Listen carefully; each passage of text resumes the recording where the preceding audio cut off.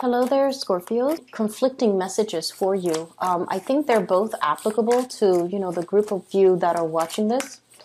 But it made me a little bit sad. But let me just relay the images for you. So the first image is I see this man. He's, wearing like some type of an office outfit, like a white shirt and pinstripe pants. Okay, so he just got home. He opens the door leading to his home, and you can see in the background it's dark, like the sun has already set. So he's had a long day at work. He comes home, and there are like toys and stuff just strewn all over the hallway in the living room. And so he proceeds to, he hangs up his coat, he puts away his briefcase, and then he picks up the things on the ground and puts them into a nice pile or puts them where they belong. So I feel like you're doing a massive amount of cleanup after another person. For some of you, this can be, cleaning up things at work, but I feel like it's more in the domestic environment where things are misplaced. You might be sharing space, or you might be living with another person who is kind of like, organized chaos, okay? Who is not big on either cleanliness, oh, this came out, or who's not very responsible when it comes to putting things back where they found them. And in a way, I almost feel like who might not be respectful when it comes to shared space, living arrangement, rules and regulations regarding, where we need to keep things. And it's just somebody who might be a little bit inconsiderate, okay? So this man comes home after a really long, hard day at work, and yet he's got other things that he has to take care of. So needless to say, I feel like this is a month where the work just never ends. That's what it feels like to me.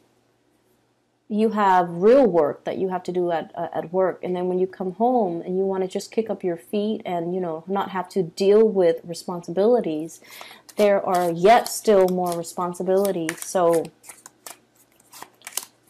that made me a little bit sad because, like I mentioned for you guys, a lot of the times I think I've mentioned this in many Scorpio videos. You guys do a lot for the people that you love. You do a lot, and I've never seen a Scorpio person complain, okay? Especially when you love somebody, but, you can't, you love them, but you don't like them. You will vent, or you will complain to your best friend, to your closest confidant, but you will never, ever say hurtful things to the person that you love, even though you can't stand them. And so I feel like there are definitely things that needs to be discussed, okay? We definitely have to make our feelings known, and we have to, what is not fair is it needs to be straightened out, okay?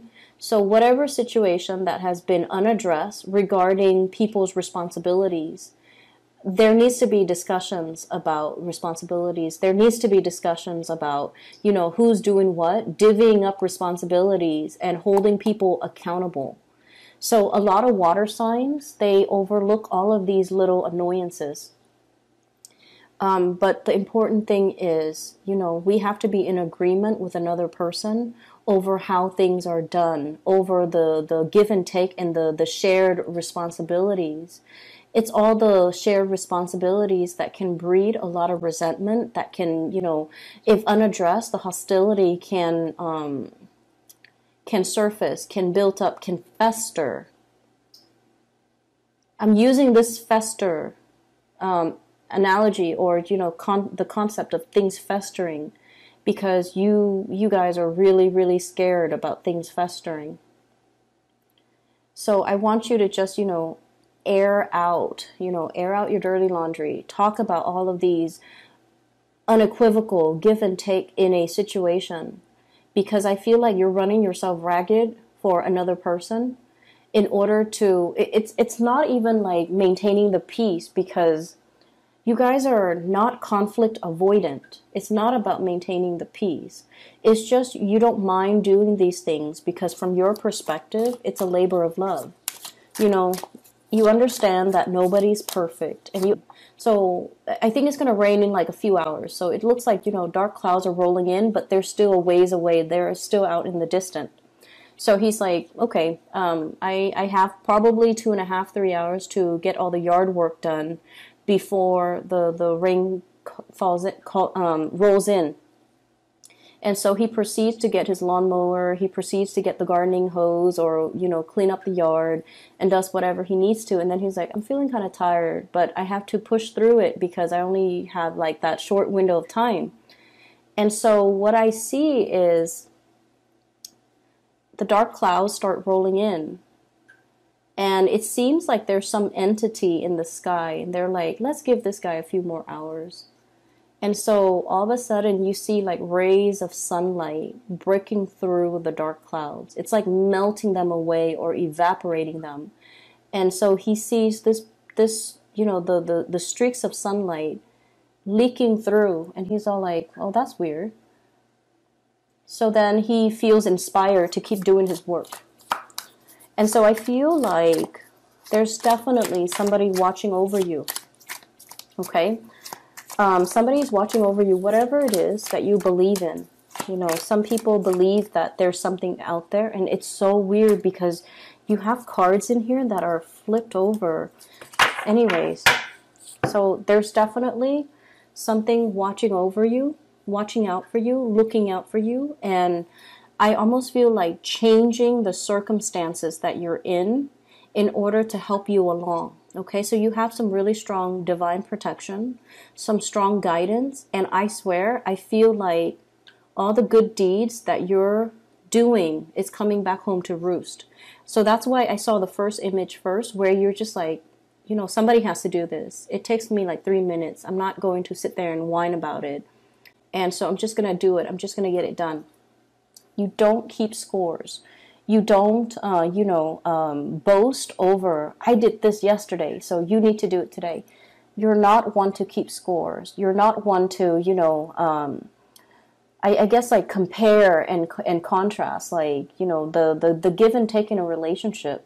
And I feel like you do it out of the goodness of your heart. And that's why I feel as well, that's why the universe is really rewarding you for your hard work, for the selfless way in which you give of yourself to other people.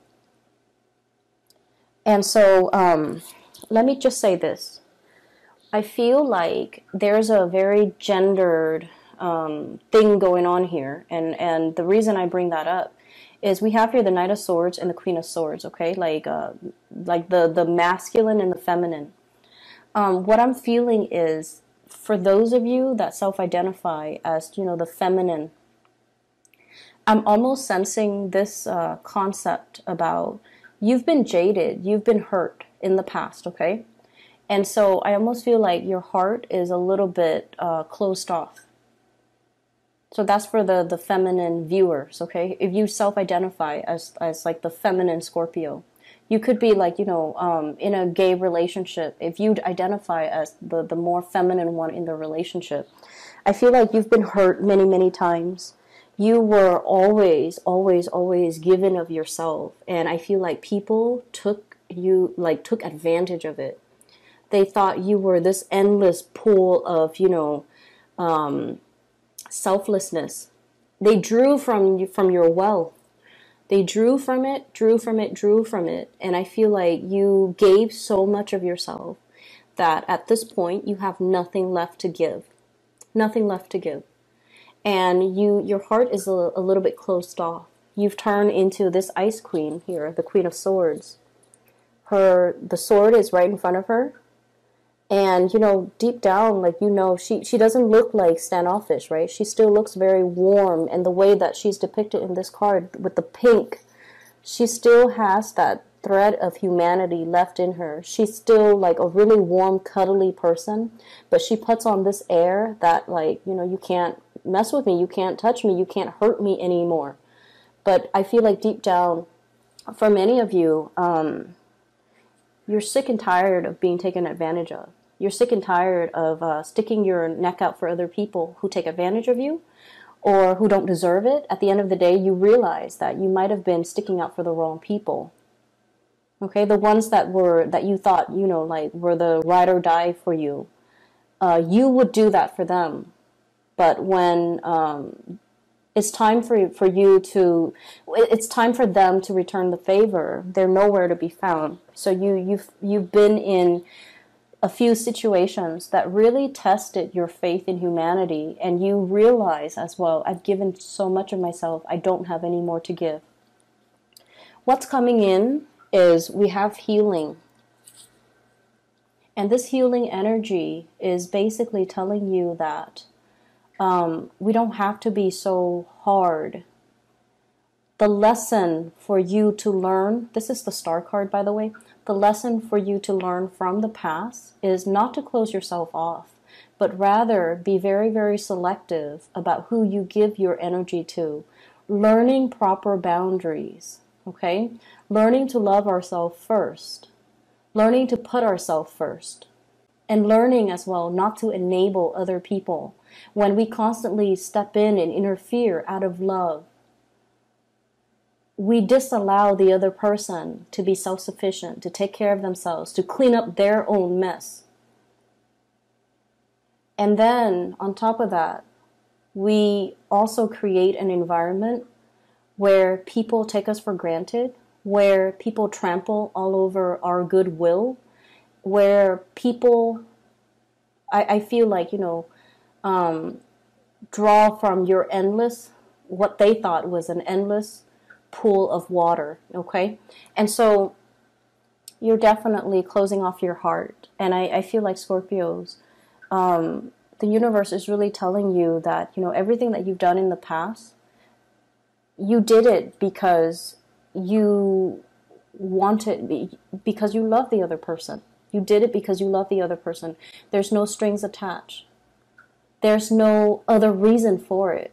You blindly, faithfully, and just vehemently, you love the other person, so you did all of these things. And I feel like it's telling you there's nothing wrong with that, Scorpio. It takes a really strong person to be able to do these things for somebody that they love and not keep score and not, go back and forth and, say like, I did this, therefore you have to reciprocate. You never did those things. And even if you thought about, I did this, so you have to reciprocate, or I wish you'd do the same for me, you definitely thought that. And so it's making you close your heart. And I feel like your guides, okay, your spirit guides are really telling you that you have to be a little bit more discriminate about who you do this for, and you have to definitely make sure the other person is worthwhile. I see a situation here where things are turning around, okay? Like a 180 turnaround. Let me see what this card is. We have here the Tower as well. So it slipped out. I'm just going to use it. We have the Star card, which is healing, being guided into a divine path, as well as the Death card, which means it's like once we find ourselves in this type of a situation, we will vow to ourselves to never let it happen again. So I feel like for many of you, it's like never again. I'm not going to do this again. I'm not going to go through this whole situation again. I'm smarter and wiser, having experienced what I've experienced, and now I can identify, like down to the minute details, you can identify patterns. And you can pick out, things repeating, like you already have this instinctive gift of discernment where you're just like, this sounds really familiar, or this situation feels really familiar. 2 years ago, I was in the same predicament, and the person said they were going to do this, and they turn around and do this. So this time, I'm getting the whole spiel. I'm getting the whole sales pitch. I'm not going to let it happen again. And we have the Tower. It came out in the reverse position. So I feel like cycles are being repeated, but having experienced what you have experienced in the past, you're nipping the situation in the bud, and you're going to be leaving it behind, or you're transforming the ways in which you handle the situation. You're not going to, attack the situation the same way you did in the past, because it yielded an outcome that you did not like. It made you hard, okay? It made you like very, very, very, it hardened your heart. And now you're just like, let me be a little bit more discerning, or let me be a little bit more, let me take a different approach, is what I'm feeling. So what we have in this situation here, I'm just going to put the cards back. We have the Seven of Pentacles. And the Seven of Pentacles, once again, you know, this farmer looking at the sky, like, is it going to pour? Like, hoping, like, it's almost like waiting for the other shoe to drop, waiting for the clouds to roll in, and thinking in a very singular manner. There's no other outcome. The rain is going to pour. But then the sky broke open, the sun came out. So it's almost like I feel there's a situation where you're just like bracing for impact, thinking about worst case scenario. And yet the worst case scenario never happened. And so they're really asking you to, you know, create some type of a paradigm shift within yourself where we don't focus so much on the negative outcome, because you are in a very strong position here to manifest your own destiny, okay? The magician is the manifester. He has everything in front of him laid out meticulously on this table to create the life that he wants, to draw in and push out the things that he wants or the things that he doesn't want. And so by operating from this space where you're a little bit closed off and waiting for the other shoe to drop, it's survival mode. It's not a good place to be. So start manifesting in a positive way. Think about the things that you want to happen rather than dwelling on the things you don't want to repeat of, okay? I feel like you're handling a new situation. There might have been some major news coming into the picture where you're dealing with another person, possibly an air sign, an Aquarius, a Gemini, or a Libra. You're taking a different stance. You're taking a different approach. You're possibly moving away from the way in which you've handled this situation in the past. Or I feel like there's a almost like a strategic way in which two people are trying to, you know, work together and trying to fix old situation or trying to work together as a unit, okay? So that's for the, you know, the more feminine Scorpio. There is as well, I feel like, you know, so for example, when I say masculine, okay, so a lot of my viewers, 83% at this point, on and off each month, about 80 to 83% are female, okay, self-identified females. And so there is another storyline here for the more masculine Scorpios. And by masculine, what I mean is if, for example, you have Scorpio moon, right? But your sun sign is in a masculine sign, like an Aquarius or a Sagittarius, and you are watching this, this might apply to you. So even if you're female and your sun sign is in a masculine sign, or whatever you identify as, if you're a male Scorpio watching this, this might apply to you. If you are self-identified like a masculine female watching this, so gender is very fluid. I'm not going to dwell on that. So this might even apply for those. They both might be applicable, but who cares? What I'm seeing here is there's a nesting instinct. There's a almost like a maternal instinct coming out for you guys, okay? For many of you, especially if you have been, I feel like Scorpios, you're very, very aware of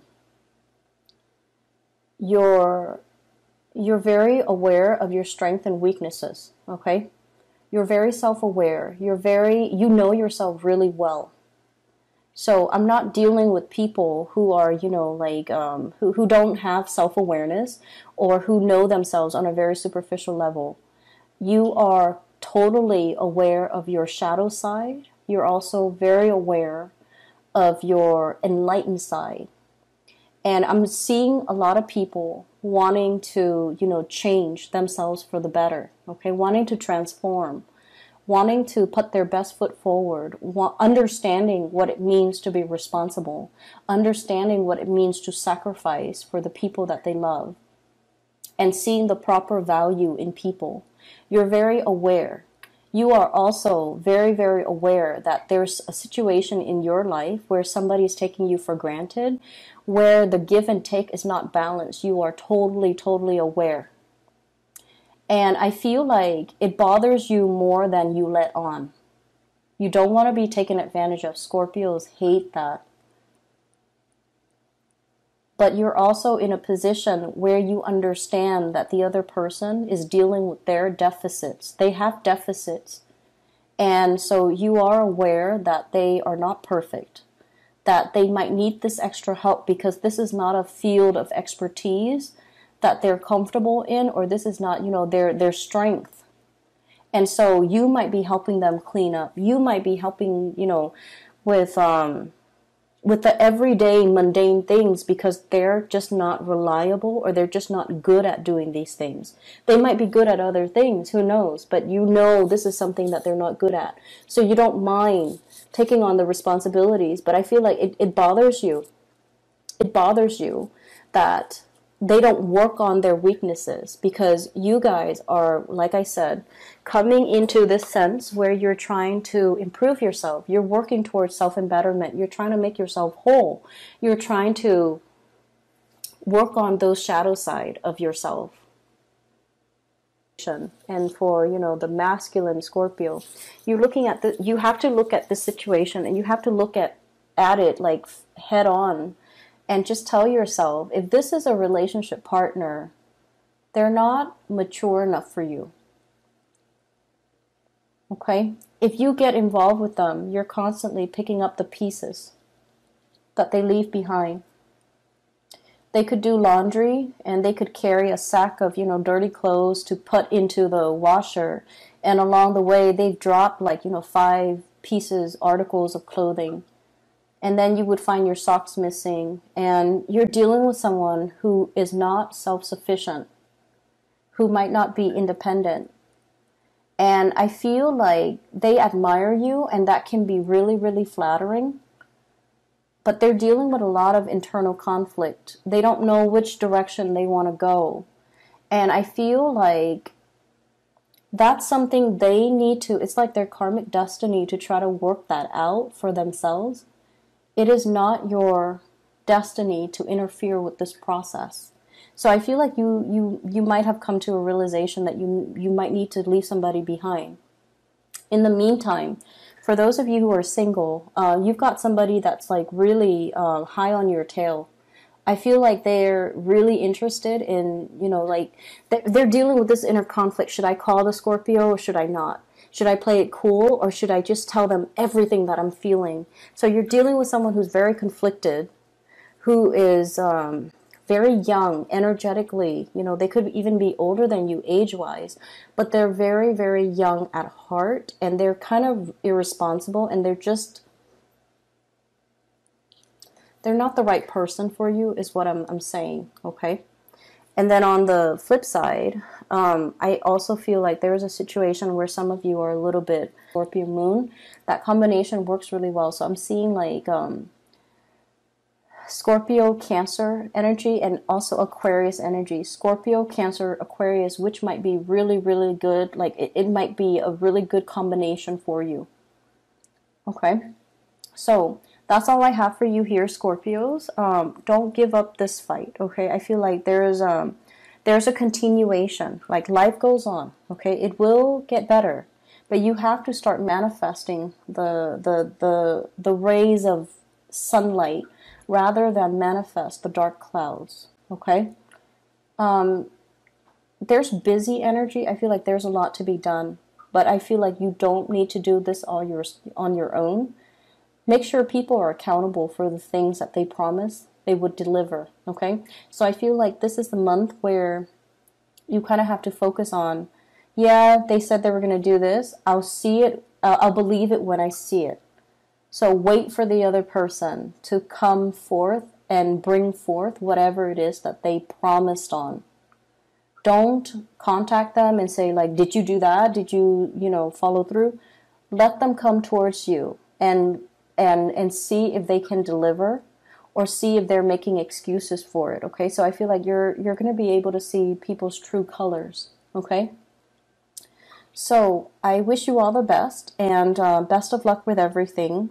I hope the reading is helpful, and for those who are looking for a reader, I have a link in the description box below for a psychic out of California. Her name is Bridget. She is phenomenal. I highly recommend that you get a reading for her if you haven't already. So I've included a link to her scheduling website below. Take care of yourself, Scorpios. I'll be back in about 2 weeks' time for your mid-month reading. Bye.